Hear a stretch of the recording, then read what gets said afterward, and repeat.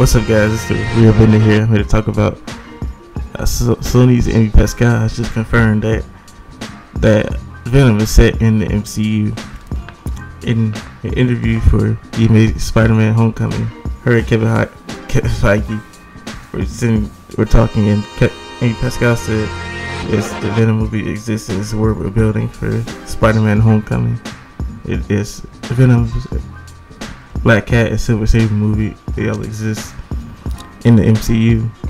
But what's kind of funny about this is the way Kevin Feige looks at Amy Pascal. He kind of just looks at her like, lady, what are you talking about? Like, he just looks at it kind of funny. Amy, it's kind of because kind of conflicts with reports have like a week or two ago, and what Kevin Feige says, there are no plans to introduce Venom to the MCU. So maybe their plans change. Or maybe this is the plan all along. I mean, they never definitively said Venom was in the MCU. It's more just an assumption because it was rated R, and it just Sony was doing it. It just seemed like it was just gonna be its own different thing.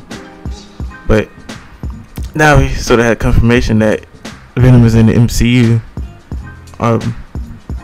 My thoughts are, I'm kind of happy. Like, it just feel weird to have Venom without Spider-Man. You know, the emblem on his chest.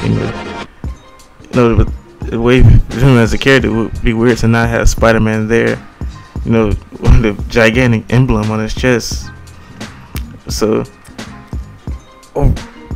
but it makes you think, like, how long was this a thing? Like, maybe Marvel, because I remember Marvel said you would like to try rated R films at some point, but that's not in the immediate future.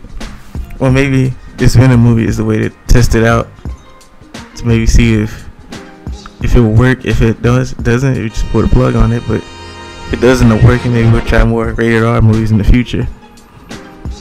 So, but yeah, overall, I think this is really a smart move for Sony and a smart move for Marvel.